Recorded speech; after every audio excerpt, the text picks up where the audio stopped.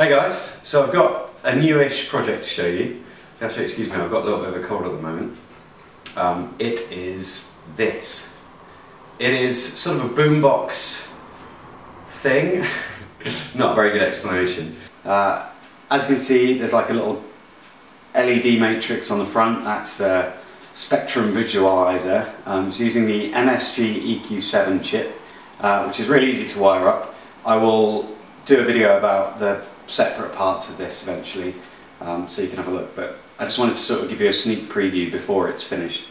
It has a Nokia 5110 screen on the top, and I've wired up the 4050 level shifting chip as part of the circuit, because it's running off an Arduino Uno, the whole thing, so that's kicking out 5 volts, and these are 3.3 volt screens, or 3 volt screens, or whatever it is.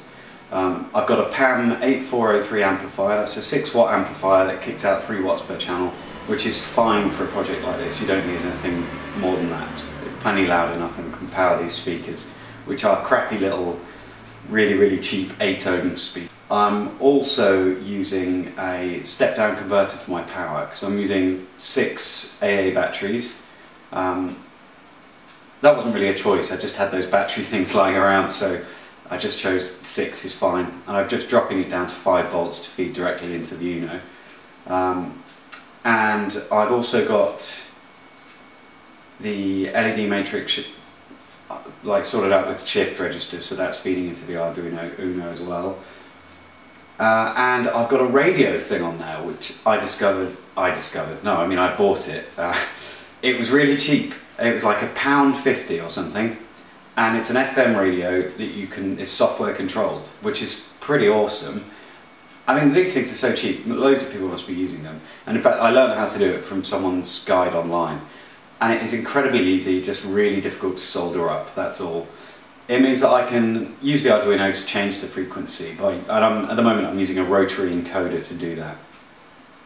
I did think about using a potentiometer, but when my power drops, if the voltage drops at all because I'm using batteries, then that's going to shift the frequency, or if too much current's drawn and the voltage then drops, then that again is going to shift the frequency. So I chose to use a rotary encoder and store it all in software, and it's working quite well.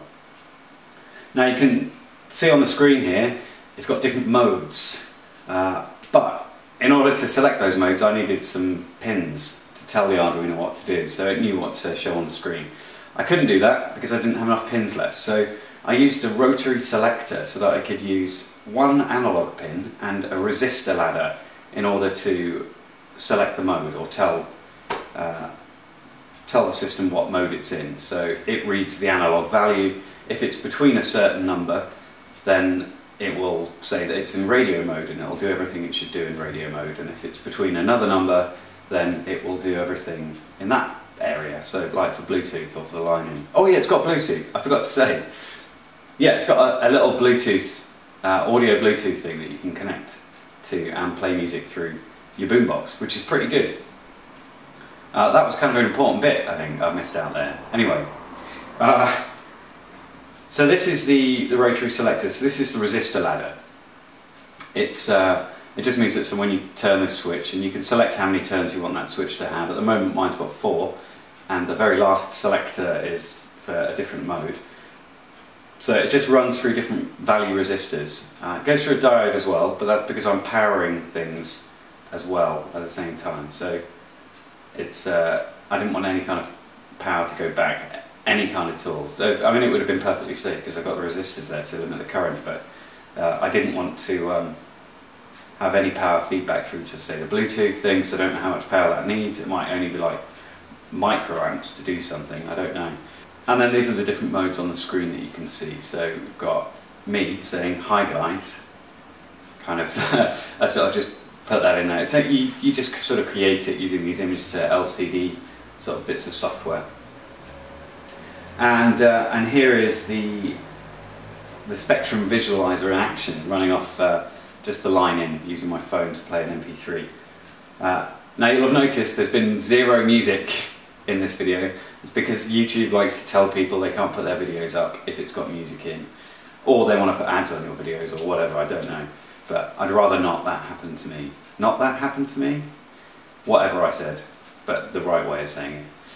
Anyway, thank you very much for watching. It's only been a sneak preview, and I haven't explained it very well, but you know, worse for wear and all that. I will make a more detailed video when it's finished. So thank you very much for watching. Please ask me questions if you want to know anything. In fact, I'd quite like talking about it, so feel free. Anyway, thanks a lot. Bye.